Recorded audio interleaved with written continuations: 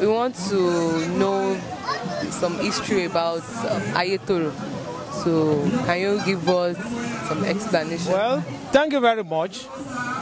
As regards to the question that you want to know about Ayetoro as a town, although I know that the official language in Nigeria is English, and that is Legun Fraka, but personally, as the custodian of culture, I prefer to divulge any information or speak in my mother tongue.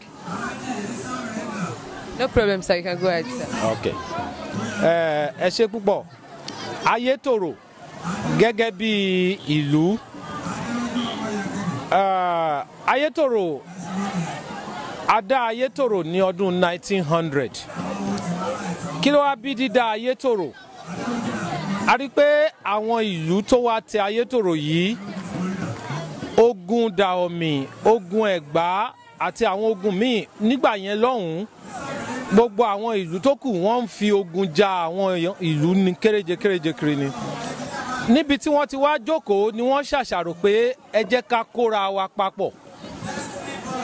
Níbi tí wọ́n jókòó tó ń ṣe àárò, wọ́n lọ ṣe àárò nítorí àárò ni wọ́n ń ṣe tán níra wọn láàárọ̀. Wọ́n wá níbi tí wọ́n ti ń sọ̀rọ̀ pé ẹ jẹ́ ká kóra wa pọ̀, tá a bá papọ̀ agbára wa á pọ̀, ogun ò ní lè kó wa mọ́. Lọ́jọ́ yẹn lọ́hùn-ún wọ́n jókòó, wọ́n wá sọ pé òkè tó bá rí bẹ́ẹ̀ o, àwọn máa parapọ̀ láti tẹ ìlú kan dó. Lásìkò tí wọ́n parí iṣẹ́, nígbà tó di àsìkò ẹ̀rùn tí iṣẹ́ ò fi bẹ́ẹ̀ sí lóko mọ́, àwọn ìlú wọ̀nyí wọ́n wá papọ̀, wọ́n jókòó pé kí àwọn wá tẹ ìlú dó. Níbẹ̀ ni wọ́n ti jókòó lọ́jọ́ yìí pé ó dá o, wọ́n dá ifá. Níbi tí wọ́n ti dá ifá, ìlú tó wà nígbà yẹn lọ́hùn-ún tí wọ́n wá bá òun ní Àyìnbó. Wọ́n wá ní pé kí wọ́n kúrò ní orílẹ̀ Àyìnbó yẹn gangan kí wọ́n move síwájú. Àwọn ìlú tó wá lọ́jọ́ yẹn nígbà tí wọ́n dáfá, níbi tí wọ́n gbé jókòó tí wọ́n dá ifá yẹn, wọ́n bá kinní kan ń bẹ̀, ewé tòròmínì ni wọ́n ń pè é. Ewé tòròmínì yìí, ìyẹn ni wọ́n fi sọ Ayetoro ní orúkọ. Ifá tí wọ́n dá lọ́jọ́ yẹn ọ̀sẹ̀ méjì ni. Wọ́n ní ó ṣẹ́kẹ́lẹ́ ó gbógún, ó nàgbàjà ó gbógójì, ó ní tó bá dìríkèrí kó wá gbẹgbà, adíáfólókun àjíbá, iwájú olókun rẹ̀rẹ̀ ní tẹ́, ẹ̀yìn olókun rẹ̀rẹ̀ ní tẹ́.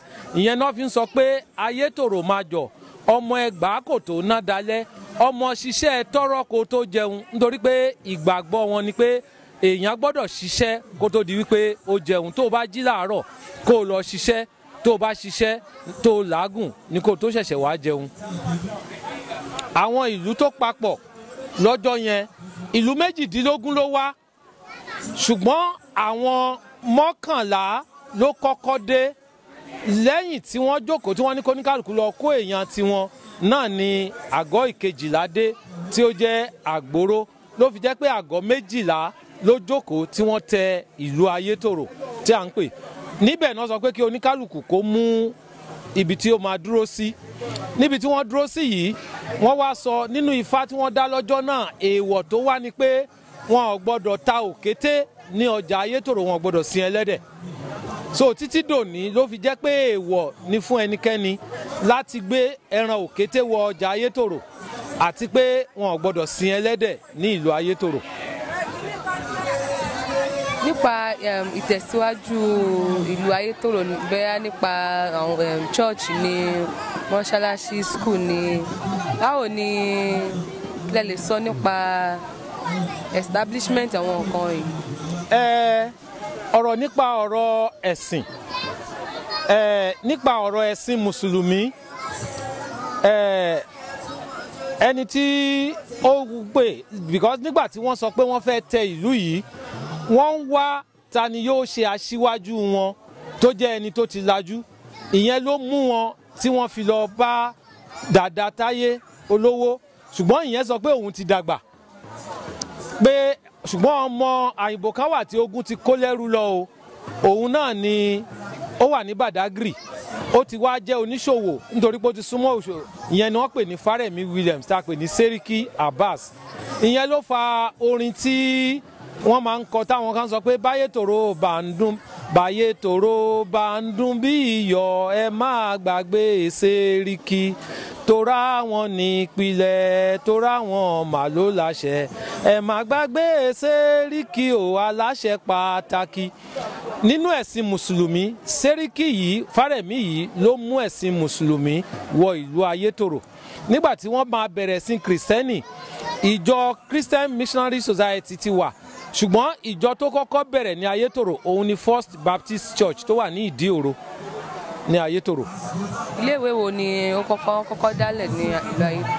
Lórí ọ̀rọ̀ ẹ̀kọ́, àwọn kìrìsìtẹ́nì àti mùsùlùmí nígbà tí wọ́n máa parapọ̀ wọ́n bẹ̀rẹ̀ wọ́n ní pé united ń sọ pé united school pé àpapọ̀ kìrìsìtẹ́nì àti mùsùlùmí náà parapọ̀ tí wọ́n dá iléèwé yẹn sílẹ̀ náà fi pè ní United Primary School.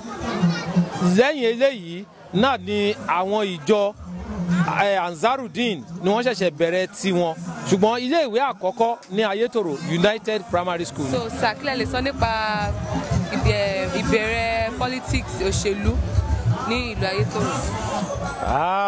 Ọ̀rọ̀ ńlá ni. Èmi gbọ́njú bá wọn nínú òṣèlú ni, ṣùgbọ́n Yorùbá bọ̀ wọ́n ní tọmọdé ò bá bá tàn á bá rọ̀bá.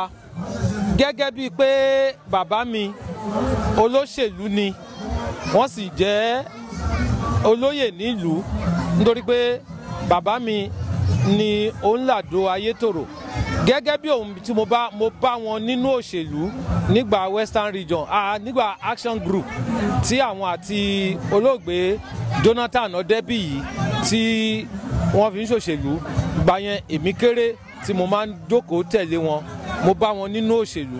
So nínú eléyìí ni àwọn ẹgbẹ́ tó wà lásìkò yẹn mi ò lè sọ púpọ̀ nípa ẹ̀, ṣùgbọ́n nínú ìgbà tó di pé a bẹ̀rẹ̀ òṣèlú gidi èmi wọnú òṣèlú ní 1983 nígbà tí wọ́n máa bẹ̀rẹ̀ àtúnṣe láti pé kí ẹgbẹ́ kó tún bẹ̀rẹ̀.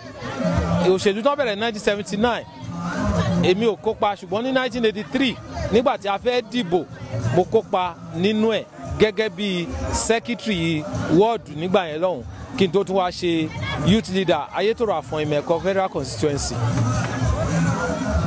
So ní báyìí kí lẹ lè sọ nípa ọ̀rọ̀ ìlú Yewa lápapọ̀ tó ṣe jẹ́ pé àìtí bẹ́ẹ̀ ṣe mọ̀ pé kò tí ì sí gómìnà tó wá láti ìpínlẹ̀ wa kí lẹ lè sọ nípa ànégé kí ni àmọ̀ràn ìyànjú lẹ fẹ́ gbà wọn. Sẹ́rí tí a bá ń sọ̀rọ̀ lórí ọ̀rọ̀ Yewa tí a bá ṣàkíyèsí àwọn kan máa ń sọ wọ́n lẹ́nu Yewa òkò kò rí bẹ́ẹ̀ o. Àwọn tó wà ń ta ni wọ́n ń kó sí wa láàrin. Nígbà tá a ti bẹ̀rẹ̀ látijọ́ yìí ọ̀rọ̀ lórí ọ̀rọ̀ gómìnà nípínlẹ̀ Yewa ó dàbí bàbá kan tó bí ọmọ mẹ́ta ó sì ní iṣu mẹ́wàá.